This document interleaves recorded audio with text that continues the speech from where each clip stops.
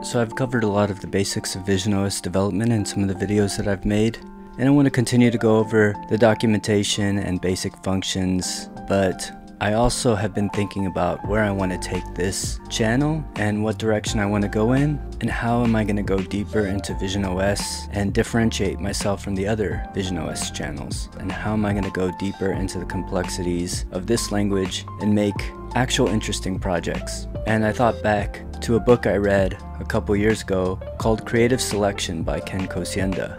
And Ken Kocienda was an early Apple developer who was a principal engineer of the iPhone for over 15 years and is credited with the invention of autocorrect. So the way autocorrect was created was by thinking deeply about the problem of using a multi-touch keyboard, and it was pretty crucial to the iPhone's success. We can't imagine an iPhone now with a BlackBerry keyboard. Our thumbs are too big to really type on those tiny buttons, and the iPhone keyboard was the essential reason why we have so much screen space on the iPhone, and that allowed for a whole new experiences on the iPhone, movies and games, and a better web browsing experience. So it's safe to say that the keyboard, multi-touch, and autocorrect, which was essential to the keyboard, was one of the biggest reasons for the iPhone's success.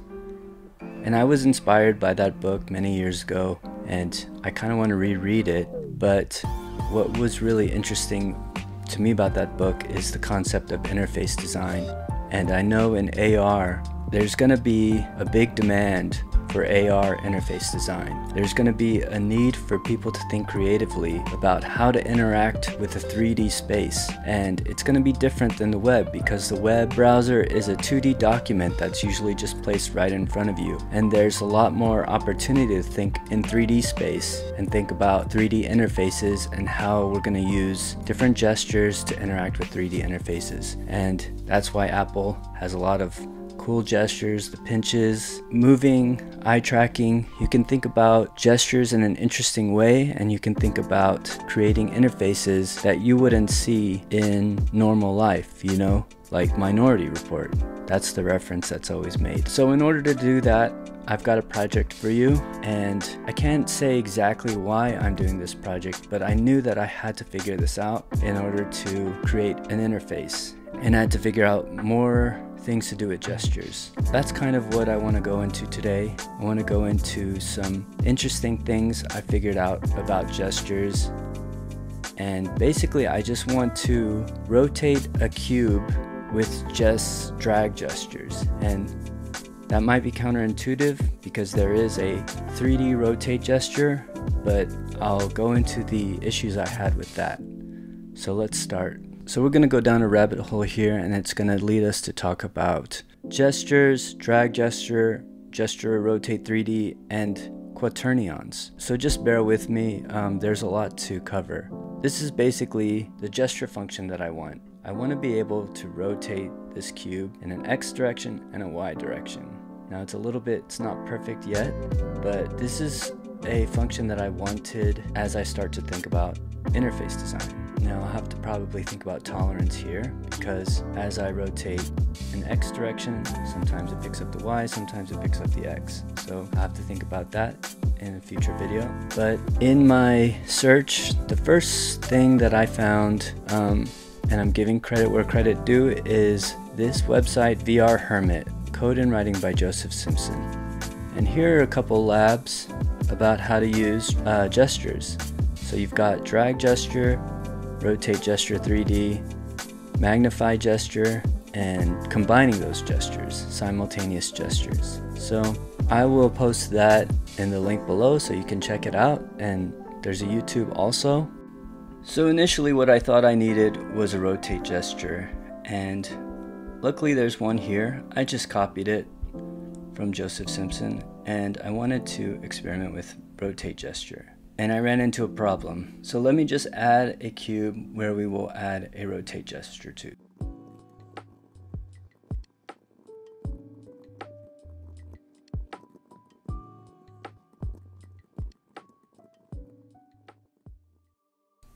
Okay, so I have a cube, and I've attached the rotate gesture. Now let's see what happens.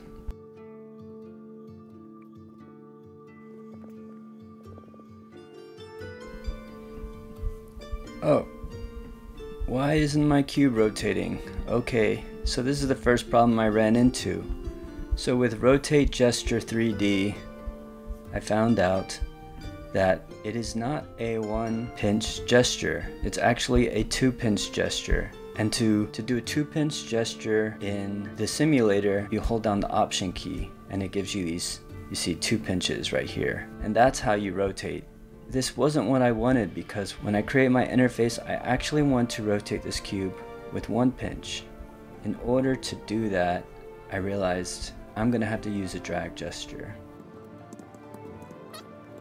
Now here's the problem. If you look at a drag gesture example, and you can find a lot of them, we are modifying the entity's position. But I am going to use a drag gesture to modify rotation, which means I need to change the values rotation, which is here, value.entity.transform.rotation.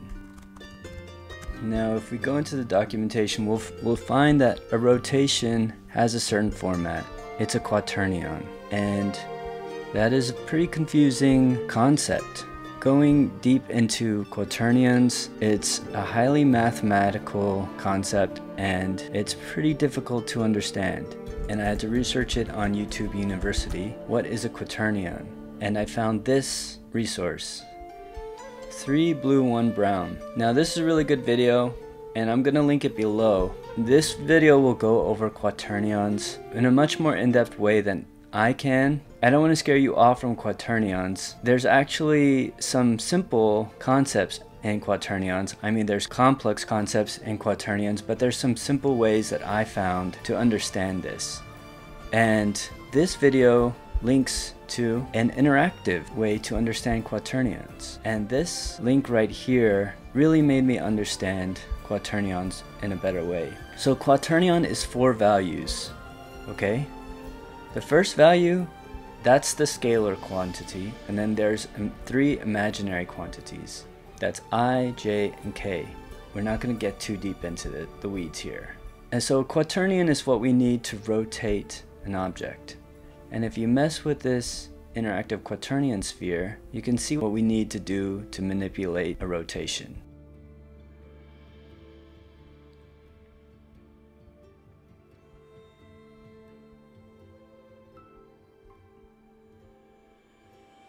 And because I'm not going to get too complicated about this, I realized that all I want to do is have 1 rotation on the x-axis and 1 rotation on the y-axis. And luckily, that's a pretty simple problem. So you can see if I manipulate the 4th value, I am rotating on the y-axis, at least in this graphic here.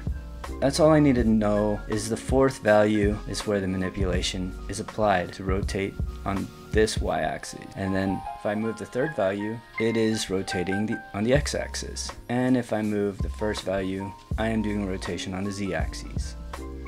That's all you need to know. So I'm rotating the red dot now, but you can see I'm just moving this green dot now. You see how it's moving the blue dot now.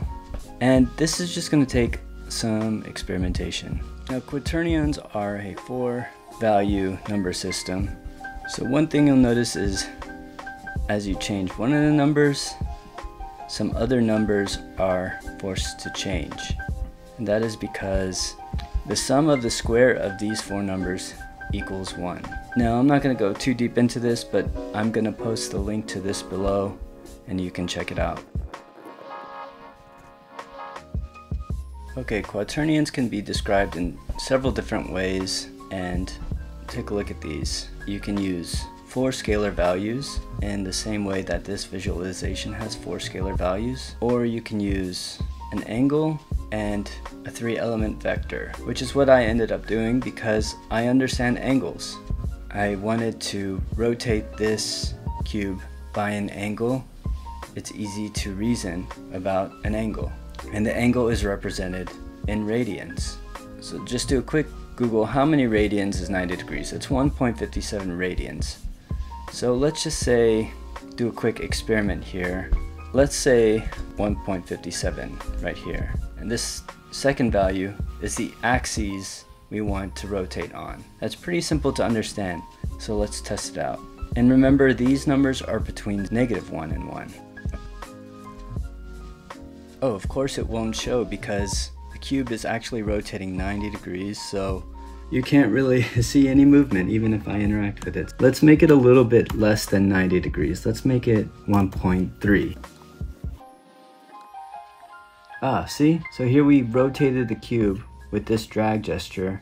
I transformed the rotation and it made the cube rotate a little less than 90 degrees. What happens if I do -1 here? Will it rotate in the opposite direction? Yeah, exactly. It rotated in the opposite direction. So you can kind of just mess around with these values and you can understand how this is working. And now the next thing is we want to rotate this cube by the amount that the mouse is going in the X direction. So I want to be able to drag this cube and rotate it like this, you know? And there is a property for that. That is translation 3D. Let me just demonstrate translation 3D. That is the amount that your pinch is going to move as you click and drag across the screen. Let's print it. Okay, I am moving this cube, and even though it's not showing the cube as moving, I am moving my mouse. I'm clicking and dragging, and let's look in the print. You can see that I have X, Y, and Z values. And really all we need is the X, because as I want to drag between left and right, I want to move. But this shows how you move up to the top. I only move the X position by 10, 17, 25, 34, 42, 45. Let's try it with just the X so you can see it a lot better. I put value.translation.x. As I move left to right, see what happens. The number is getting bigger. So we know we're capturing our X position value. All we need to do is put that X position value into this Quaternion, and it is giving us an error because we need to be in a float value because we need radians. But look, this number is way bigger than a radian, so I can tell that it's going to be extremely fast rotation, because remember 1.57 is 90 degrees. Look, it's rotating extremely fast. But we got a rotation, so that's really good. Really, we just want to put an arbitrary number here that kind of just slows down the cube's rotation. Now, as I'm tracking this X position, and I dragged it to about here, right here, I can see that it's about 200. A couple hundred is a good value because I can see that when I moved the mouse into a reasonable position, a couple hundred was the number that I displayed here. And so I'm just gonna mess with this number. There's no exact science to it. It's just really about feeling. I put 120 here, and let's see if we can slow down this cube's rotation as I click and drag it. And there it is. It is actually, as I click and drag, it's creating a decently slow rotation. And the bigger I make this number, the slower I can make the rotation. Actually, scratch that. The smaller I make this number, the slower I can make the rotation. Like if I were to make it 2. Yeah, it's a hard rotation there. So now why is it the second value that I'm at 1? Well, think about the y-axis going up and down. Think about it like a pole. We are rotating fully around the y-axis, and that means that the y has to be a 1. Now all these numbers are between 0 and 1. If we mess around with this and we make it an x, we're going to be rotating this way on this axis. I'll demonstrate that. Now of course I still have translation.x, so as I move right and left, I'll move the cube up and down. Now if I wanted to change that, I would just change this to y if I wanted to move up and down while I moved up and down.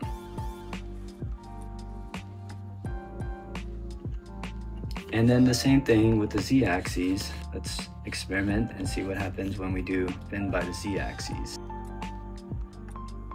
Oh, it's spinning on the z-axis. So it's like a pole that is going toward the user and into the back of the room. Now what happens when we make these numbers. Let's say 0.5, 0.5. Let's see what happens. It is just like zooming in and out of our dimension, basically. So this is the what Quaternions do, and I am just gonna have to really figure out Quaternions. And to do that, you have to really start to learn to visualize them, and I'm not there yet, but this video is gonna help.